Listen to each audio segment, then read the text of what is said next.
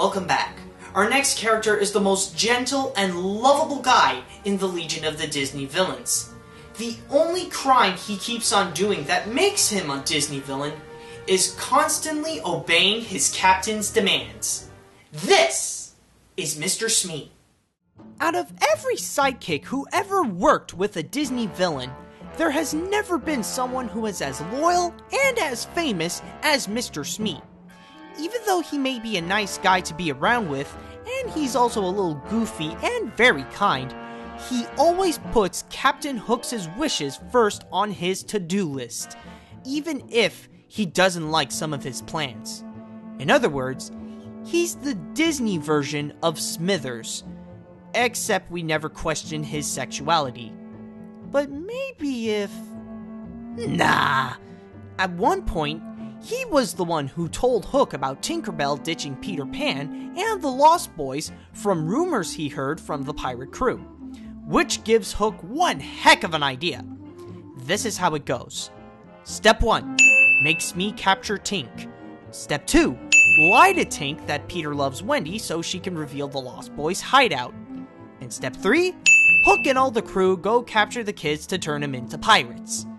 In the film, Smee was animated by Ollie Johnson and was voiced by Bill Thompson, who also voiced Droopy, the White Rabbit from Alice in Wonderland, and the first voice of Scrooge McDuck.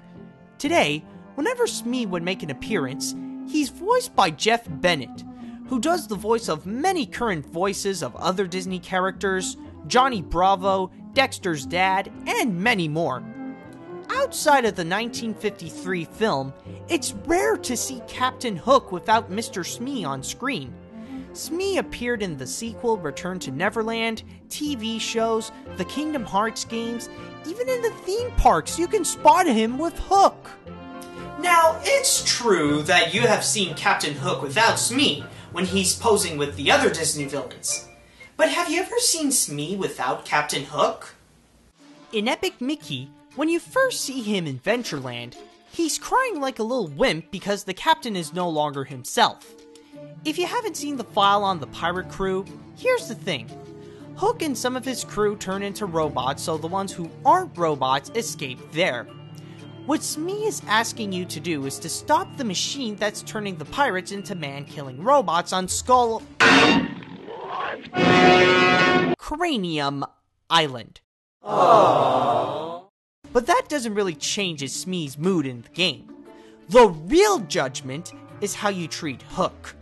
If you free the sprite, the crew can go with the captain to get Pete Pan.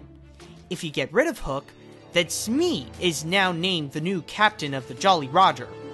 Okay, when you think about legendary pirates, who do you think of? Blackbeard, Long John Silver, Davy Jones, Captain Smee? You gotta be kidding me. About the flapping fish and the girls I've loved on nights like this with the moon above.